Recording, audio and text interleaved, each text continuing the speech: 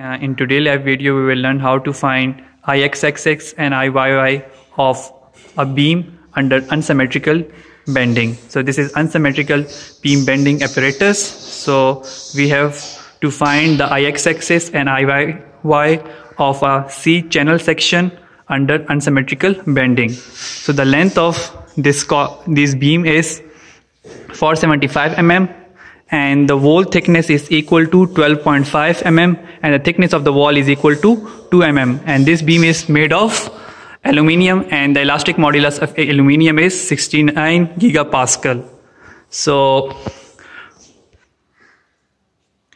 we will apply the load on this beam at different load and at different angle. Initially we will apply the load at 0 angle, then we will increase the increment at increment 22.5, and then we will apply the load at 45 degree, so on till 180 degree.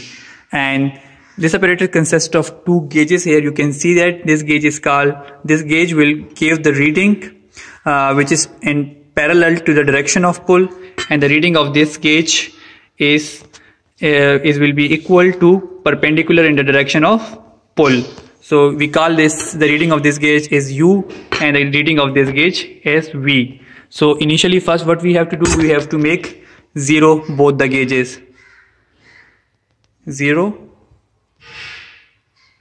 0, and the beam is right now at the load is first initially we will apply load at a 0 angle. So first I will place this one disc is equal to 10 gram. So I will place the load in increment. First I will place 50.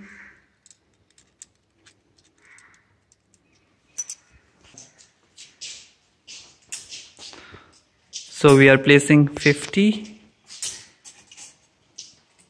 gram load. Okay, now we will note the reading of U1 and then U2. Now we will further increase the load and place 50 gram load. So the total load on the hanger is now 100 gram. And again we will note the value of both the deflection gauges, U1 and U2. We will further place 50 gram Newton, so the total load gram load. So the total weight on the hanger is now 150 Newton. And in the same way we will note the deflection gauge U1 reading and V reading. Now we will unload this beam.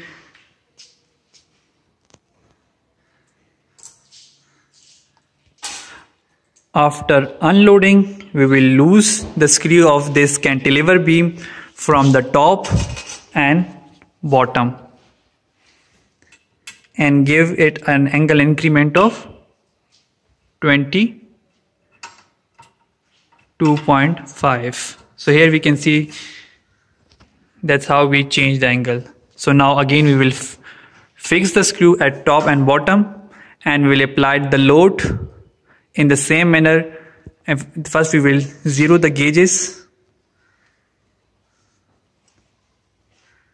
Okay, now we will first apply the 50 gram load, and then we will measure the deflection gauge reading U1 and V1, and then we will increase the load to 100 gram, and then again we will measure both the gauges reading, and then again we will increase the load to 150 gram and read the noting of both the gauges.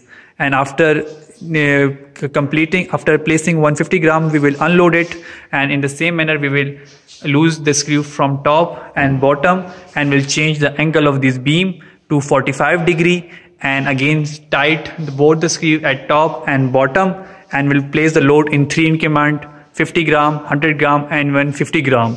And at each load increment we will note the deflection gauge reading. So we will change the angle of this cantilever beam at an angle and an increment of 22.5 till 180 degree, and at each load angle increment we will measure the deflection gauge reading. At the end we will find dV divided by dP and du by dP, and from those value we will draw the Mohr circle. From the Mohr circle we will experimentally find the Ixx axis and Iyy.